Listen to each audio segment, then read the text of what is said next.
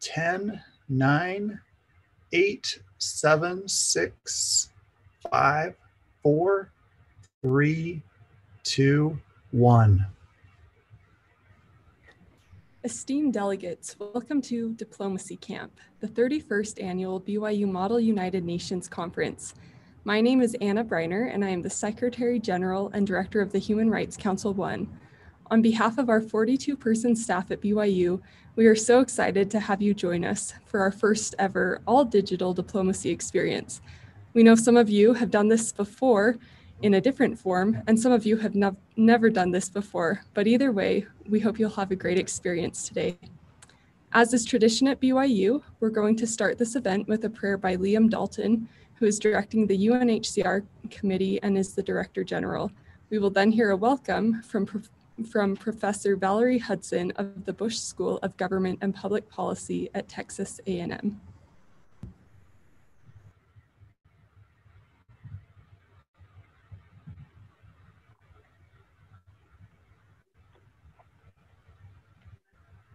Heavenly Father, we are so grateful for this opportunity that we have to be gathered together virtually. We are so grateful for this chance that we have to have a mock session and also have this opportunity to meet incredible people and to hear from wonderful speakers and the experiences that they've had. Father, we are so excited for the chance that we have to learn more in this session and also to come closer together. At this time, Father, we ask a special blessing upon those who are suffering with the pandemic, as well as those who are suffering all across the world from various incidences and various problems that they're currently facing in their country or internationally. Please protect them, help them feel of thy love, and please, Father, help us to know how we can better serve the world and better serve each other. And this we pray in the name of thy Son, Jesus Christ. Amen.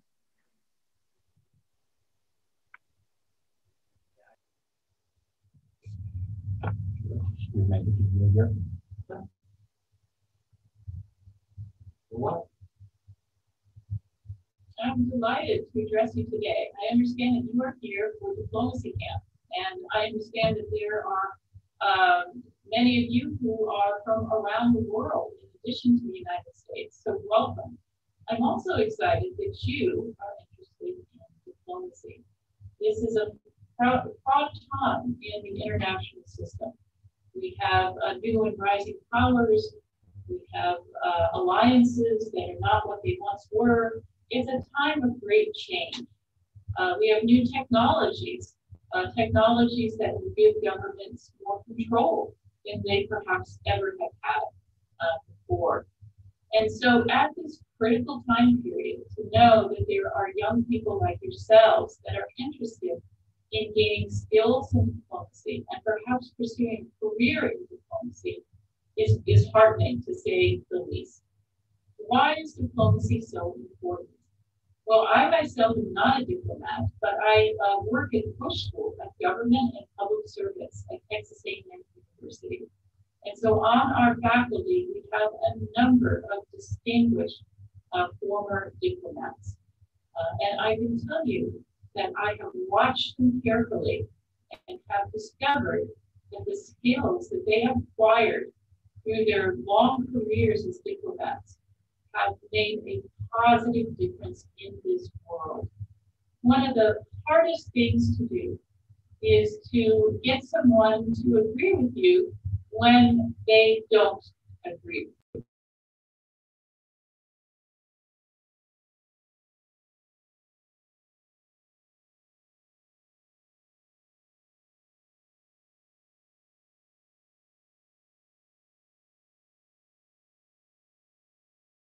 And it takes a lot of self-discipline.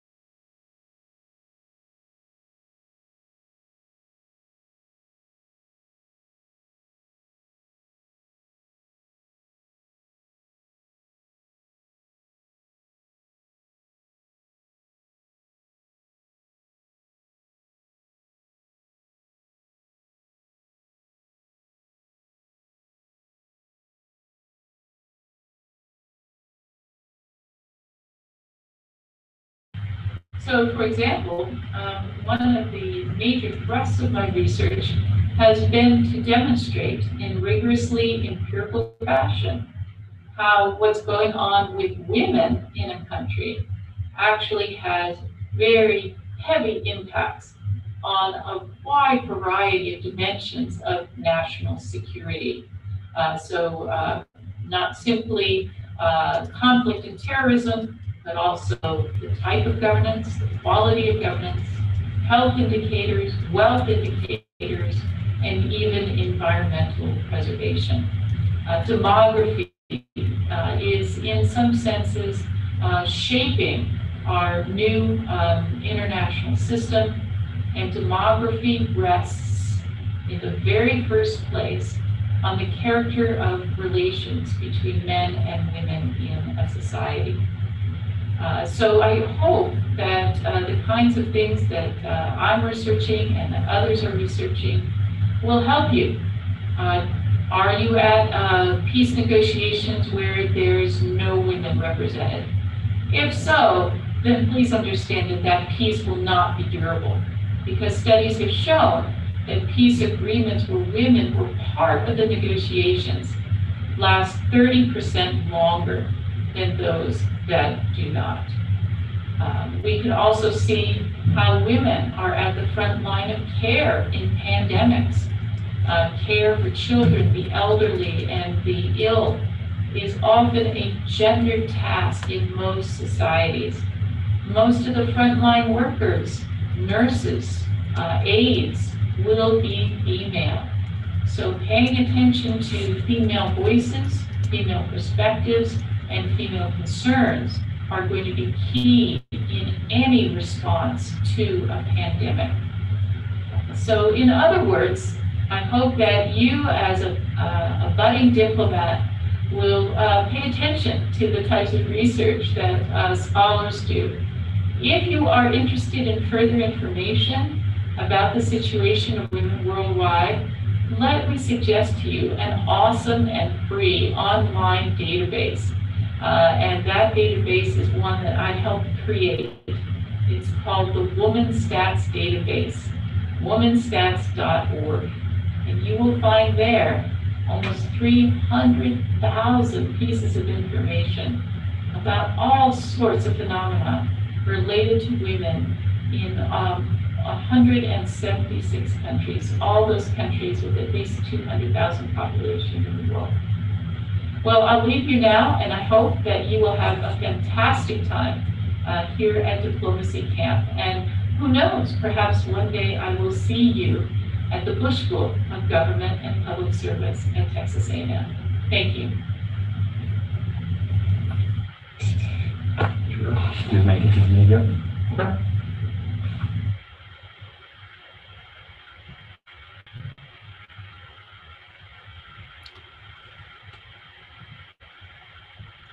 Well, welcome. Thanks to Professor Valerie Hudson for that welcome. We welcome all of you as well on behalf of Brigham Young University and the Kennedy Center for International Studies. This is our first diplomacy camp ever. It's a very surreal experience, but we're grateful that you have made the effort to prepare to join us. For those of you, as Secretary General Briner mentioned, have done this before, and this is not your first experience. But for those who are brand new, and this is your first time learning about diplomacy and international affairs, this is the right place as well. We're looking forward on behalf of our staff to getting to know you, to helping you, and to helping you learn and have a good experience today. It's my great honor to introduce our keynote speaker, Ambassador Deborah K. Jones. Ambassador Jones retired from the U.S. Department of State in 2016 with the rank of Career Minister, following a distinguished 34-year career, including as U.S. Ambassador to Libya and U.S. Ambassador to Kuwait, as well as serving as Principal Officer in Istanbul, Turkey. Along the way, as you would imagine, she had many different posts around the world, serving in Argentina, Iraq, Syria, Ethiopia, the UAE, and Tunisia. Ambassador Jones received a Bachelor of Science in History, magna cum laude from Brigham Young University, where she also did graduate studies in the humanities and taught at BYU's Study Abroad Madrid program. She has a master's degree in National Security Strategy from the National War College of National Defense University. There are many other things we could tell about Ambassador Jones.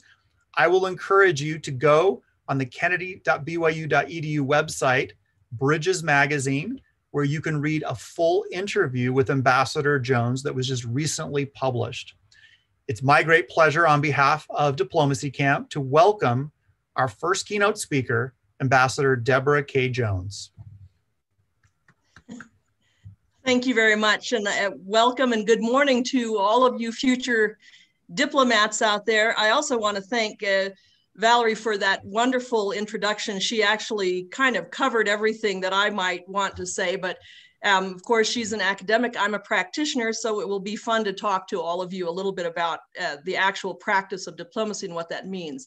First of all, I want to say that all of you are going to be diplomats in one way or the other anyway, because the word diplomat comes from the Greek word diplo and the same root as diploma, which you will receive. And a diploma is simply nothing more than a folded paper that's your accreditation that says you've learned something, you have the authority to speak on something. And in the case of a diplomat, it simply means that you are accredited by your government with full faith to go forward and represent the interests of your country to another country. Now, of course, diplomacy has earned a reputation, good and bad. One of my favorite sayings is that the art of the diplomat is to conceal all turbulence behind a smile. And we are very good at that. And I will try to get a little bit behind the smile today, although you'll see a lot of smiling, and share with you some of the other side of that. I think there are less flattering descriptions. Mark Twain famously said once that a diplomat is someone who can tell you to go to hell and make you look forward to the ride. Some have also said it's the art of telling a woman happy birthday while forgetting her age very conveniently. But the point is that diplomacy is the art, in my opinion, is the art of finding space for agreement within the same word. And in this regard, I really liked what Valerie had to say about that, Professor Valerie, about Adam and Eve, because really it is based on getting people to agree in a world of competition for scarce resources that we will agree to a plan of action that benefits both of us, if possible, or that aids us in winning the competition if possible, or helps us to avoid at very best conflict, but if not, will at least help us to lay the ground rules for that conflict. And in this regard, and I loved what she said about men and women and the role of women in the world, because the fact of the matter is, since Adam and Eve, there has been competition over approaches and the resources and how to use them. And that has gone on and on and on and on, and it's not going to change. Modern diplomacy, of course, is based on the post-Westphalia structure of nation states, that the world is somehow organized in these very orderly nation states, and that we are able to deal with the entire country as a whole based on whomever its leadership is. That world has changed dramatically through technology and the flattening of technology, the flattening of information flows, and the ultimate democratization of that world. And let me back up a little bit, though, because I think we all think of the world in terms, I mean, if you look at our governance structures, churches, buildings, and I mentioned some of this in my interview with Bridges Magazine, they're structures of hierarchies, that there is a head of the church, that there is a head of government, and that somehow we can manage all of our business by dealing with these heads. In fact, ambassadors, and I'll get back to that a little bit later, our full title was Extraordinary and Plenipotentiary. It's quite an imposing title. It means that you are fully and wholly empowered to speak for your government on behalf of your government. And that is assuming that we were dealing in a world that really was only connecting at the tops, at the tip, that an ambassador took that accreditation and went to another government and was able to speak to the head, and fiat looks, everything would be done at the down descending down from that. We all know that that is no longer the case, if it ever was the case. We all know now that we have to recognize different factors in the world and how it functions, and diplomacy and those interactions of global interaction and global commerce. The reality is that the world has always been global.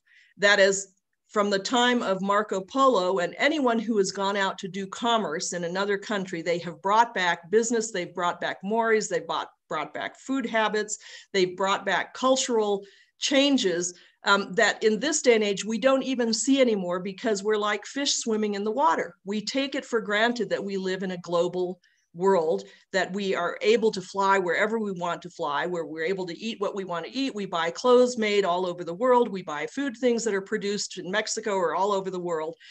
And I'm going to tell you something, that if you have ever bought, if you're older, put a stamp on a ticket, on a letter that's mailed overseas, or bought an airline ticket, flown to a foreign country, had a passport, of course, bought clothing that's manufactured elsewhere, bought food that's grown elsewhere, any of these things, you have benefited from diplomacy, from the art of people at all levels of diplomacy going out and negotiating and brokering these deals between countries, this international order.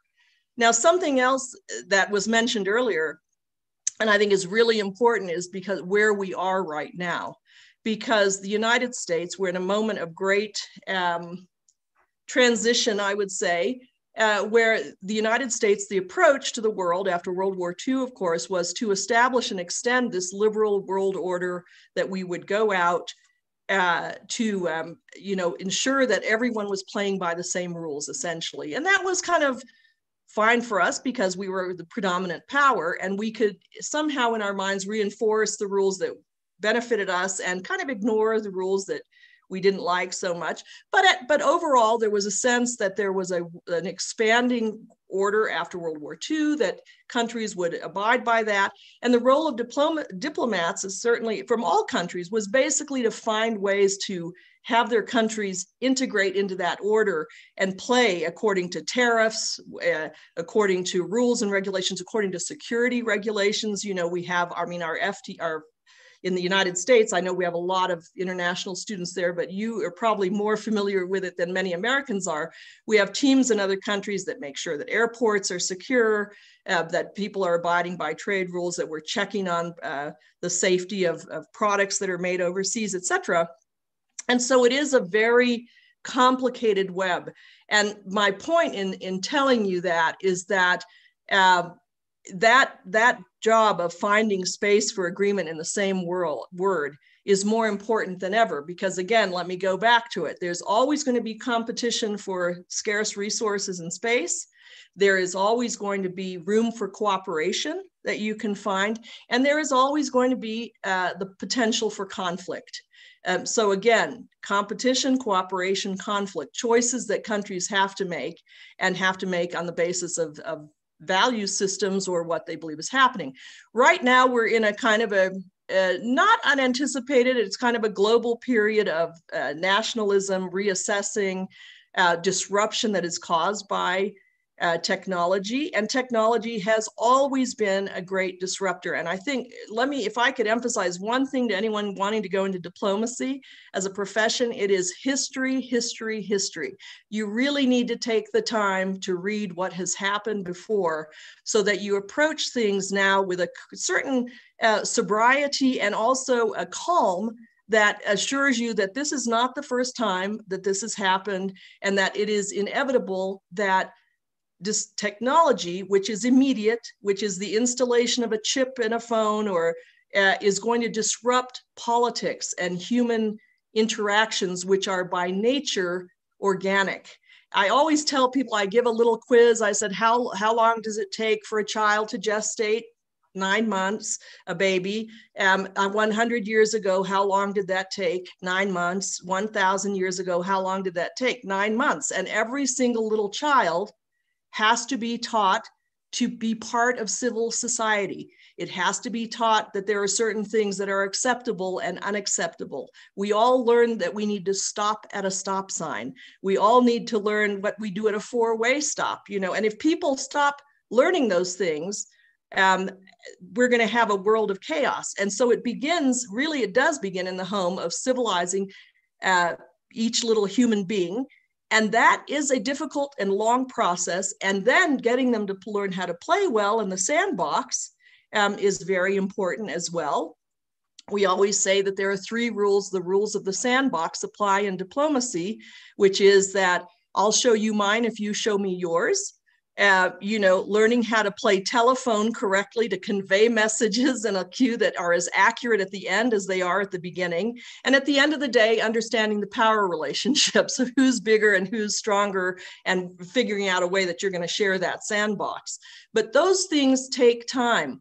Governance is always catching up with the disruptions of technology, whether it was the printing press that made more people literate, that made more people have access to information, that who then suddenly began to challenge their governments and their churches and everything else, saying, well, wait a minute, we've been taking for granted what you've told us about what this says and how it belongs. Now, they were seeing it for themselves. And now we have almost the extreme side of that, where we have so much information flowing in and information that's not necessarily true, and no kind of agreed standard for what is truth or what is actually happening in the world. You know, for those of us, and I'm ancient, older even than Brother Leonard here, we grew up listening to Walter Cronkite on the news. We grew up watching the same television series growing up, Leave It to Beaver or, you know, Lassie or whatever. We were all watching the same things on our screens every night. And that has an impact. We were also watching, believe it or not, propaganda in the form of cartoons. I grew up during the Cold War, and we watched Rocky Bullwinkle and Moose and Squirrel, whatever.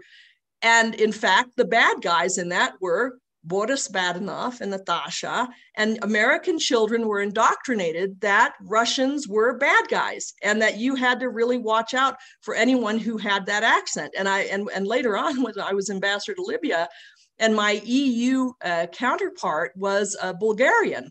And I said, you know, Natalia, it's really taking me turning my head around to realize that you're a colleague and you're an ally in our process here and not an enemy, because that's just the reality. So what technology has also done, though, is flattened, you know, I know that a lot of aspiring diplomats, we all read the long letter from the X letter from Moscow that established Cold War strategies for the United States. We all want to be that person who writes that cable.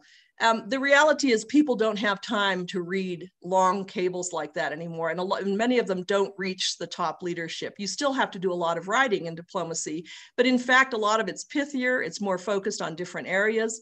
As we heard earlier, you know, it's politics. It's not just politics, it's economics, it's demographics, it's technology advances, it's competition, it's pandemic help now, it's human rights, it's refugees, and things that proceed, you know, that become part of our policy that at one point were not. People forget that Jimmy Carter, for example, introduced the whole human rights agenda in American diplomacy and in our national policy, foreign policy, and was highly criticized for that at the time, and even by Ronald Reagan, who followed him. But guess what? Ronald Reagan didn't change that policy.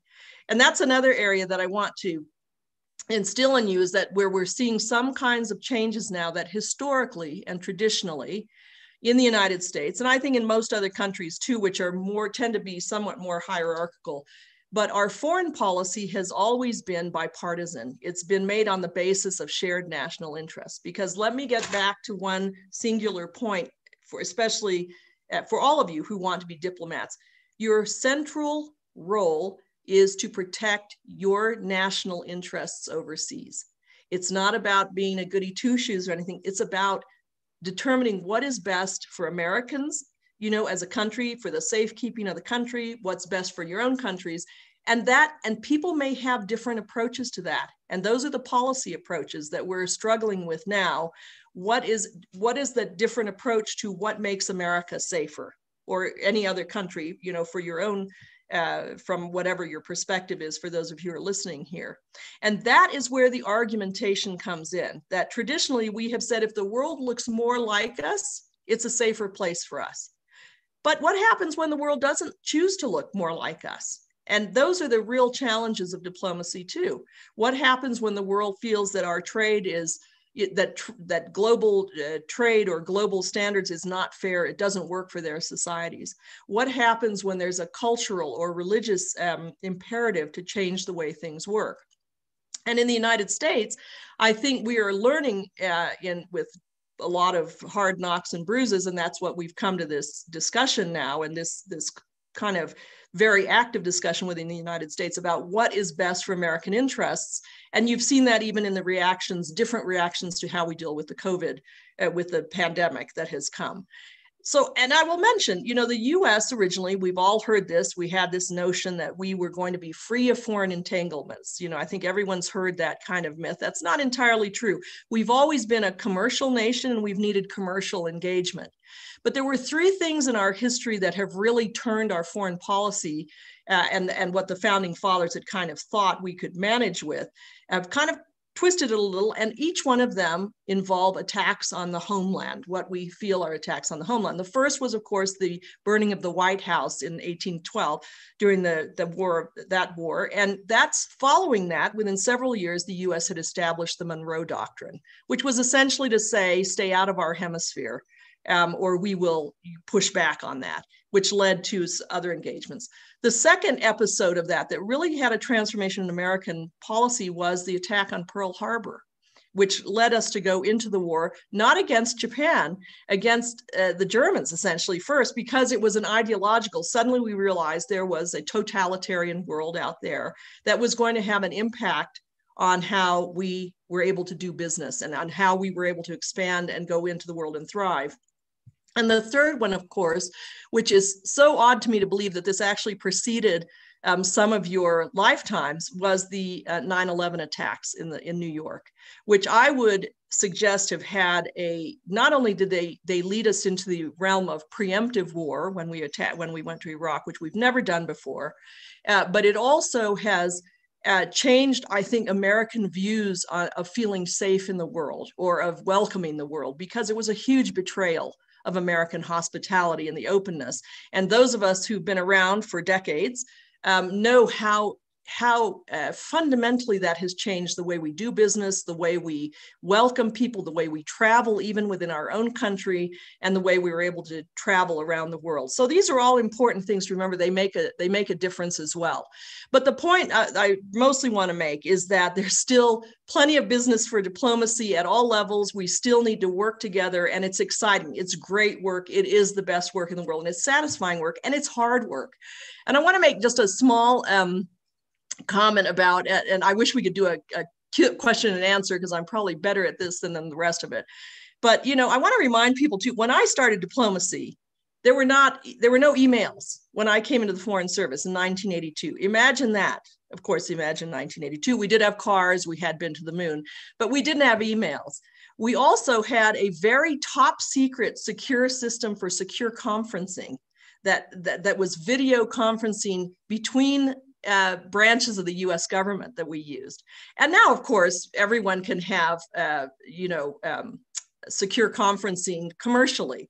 All these things have changed things. We thought the fax was a miracle, that electrons could travel through space and land somewhere else.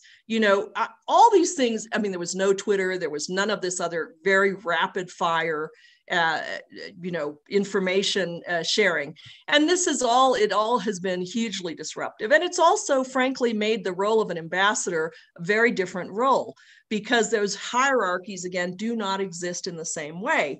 And so I do want to say to people, if you're coming into diplomacy saying, I'm doing this because I want to be an ambassador, I'm going to offer you a few first statistics and a couple of stories. Frankly, that's like joining Google because you want to become the CEO. You really got to love the enterprise and the work and what it is you're doing. And that's what's going to sustain you through some pretty, difficult and prosaic work that you're going to have to do.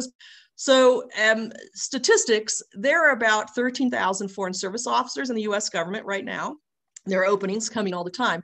But out of that, there are probably about total ambassadors. We have political appointees in our business as well as career. So there are about a total of, I think, 114 career ambassadors, some of those who've been ambassadors twice. So think about those statistics and what the odds are when you're coming in, and look at that realistically. Most of them become ambassadors after a period of about, most people enter the Foreign Service on average between 30 and 34 years of age. That's gone up, that age has gone up.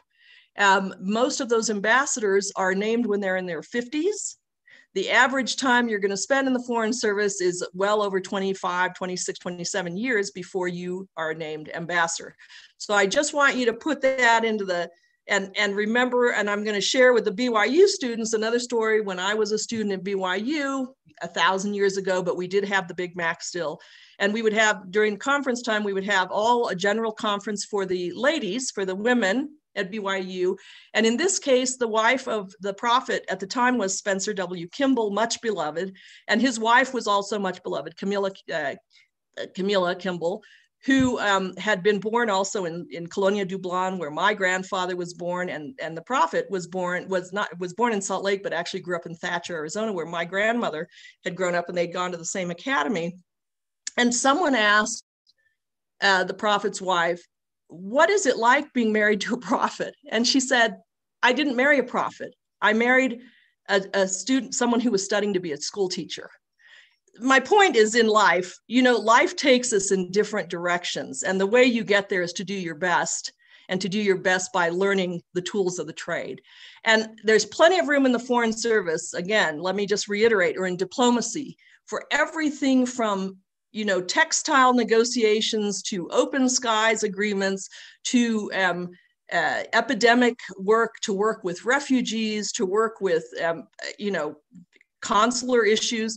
But our number one, the core thing is, do you believe in the institution? Do you believe in the work? Do you love your country? And are you interested in advancing the interests of Americans or your own nationals in a way that we all benefit each other? And so I wish you well. I hope I'm sure there's a lot I'm leaving off, but I hope I leave you with the notion that it's good work. It's the best work in the world. It's about listening. It's not about salesmanship. There's a big difference. You may love countries, you may love travel, you may love all these things. It's about, again, listening and finding space for agreement in the same word, so that we can advance all of our interests and live in a safer and a better world. So good luck to you. Have fun in this negotiation. Thank you very much for inviting me. Thanks, Corey. Thank you so much. Thank you so much, Ambassador Jones. We really appreciate you speaking to our students today. And you mentioned loving your country here in the US or other nations. And I would like to mention that this is our first ever time having students attending from outside the United States at BYU MU. And we have several students attending from Mexico, and we're very excited to have them with us today. So thank you again. Students, I am your executive director. My name is Marie Colbeth, and I'm very pleased to welcome you to our online Model UN today. I want to introduce a few people to you. You are going to meet them in your committees, but my staff, who's been working all year to prepare this, consists of your Secretary General, who you've already met, Anna Briner. She's also the Director of Human Rights Council 1. We also have Liam Dalton. He is your Director General and the Director of the UNHCR. Jenna Cook is the Director of General Assembly Plenary. We also have Amanda Gatch, who is the Director of UNICEF. Brad Crescenti is the Director of Human Rights Council 2. Anella Hansen is the Director of the World Health Organization, commonly known as WHO. Or I should say WHO, not WHO. I don't know, I'm tired, guys. And then we also have with us our Chiefs of Staff, Jake Stebbing and Isabella Arrigo. We have our Chief Technology Officer, Sheldon Packard, who you can look to for help in Gatherly today if there are any issues. And then I also want to say a huge thank you to Corey Leonard, who introduced the ambassador. Corey is the director of the Model UN program, along with our other instructor, Bill Perry. We work together to teach Model UN to the BYU students who are now helping host Model UN for all of you.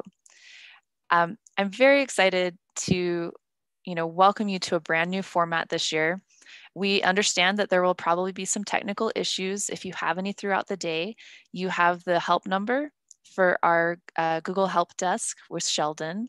You can also ask any of our staff. There is a help desk portion of the screen in each floor, each committee on the Gatherly platform. So please visit that area if you do need some assistance. We also have staff members from BYU who will be roving throughout the Gatherly platform. You can see on the title of their little box that they're a staff member for your committee. We have people who are specifically assigned as mentors to help you out. We understand that this is an intimidating format, but we really want you to use it to meet people and to be able to really experience Model UN. I also want to say, in terms of people who will be roving, we have some additional diplomats who will be joining us today for closing ceremonies, George Ward and Joey Levitt. But you may also meet them in a one-on-one interaction on the Gatherly platform today. So be aware, you might have a chance to meet somebody whose job is to do exactly what Ambassador Jones has been talking about, to find agreement in places where countries might typically not necessarily recognize the ways they could work together until some diplomacy happens. So with that, I do also just want to briefly share with you, if I can remember how to share my screen on this platform. I can't, so it's okay. Don't worry about it. There are some parts of diplomacy that you are going to be experiencing today that I just wanted to address really quickly, and then I'll send you back to the Gatherly platform. And those are, you've been working on research as preparation for this. You've got some sheets that are telling you how to do parliamentary procedure if you've never done it before. We're going to focus today on the public speaking diplomacy side of the Model UN experience, and also the writing side. You'll be working together in groups to create resolutions, to take resolutions some of you have already worked on and turn them into group work that reflects consensus. So as you're going through those, just think about the way that those activities influence what's happening in the world today and how you see it happening, in real time. Just this week, or this last week, we've had news come out that there's potentially a viable vaccine for the pandemic, for the COVID-19, which potentially could, have a really big impact on the world stage. But as you think about things like that, when a vaccine is created, who gets access to it first? Because there's not enough right away for everyone, right? How do countries make decisions like that? How do they work with each other? And how do they translate that into what's happening, on the economic stage? There are a lot of things that happen through diplomacy, and they're real world problems that you guys are going to be talking about. You're going to be talking about refugee issues. You're going to be talking about healthcare, education, freedom of religion and belief. You're going to be addressing privacy issues, as everything we're doing these days happens online. These are really big issues. So we hope that you enjoy engaging in the issues, but also engaging with each other. The goal of Gatherly is to help you do that. So we're going to sign off from closing ceremonies in just a moment here when I hand it back over to Anna. But I want you to just keep that in mind, that we're here to build consensus and to learn to talk to each other and listen to each other, like Ambassador Jones mentioned. So thank you all for being here, and I'll turn it over to you, Anna. The 31st session of BYU Model United Nations is now in session.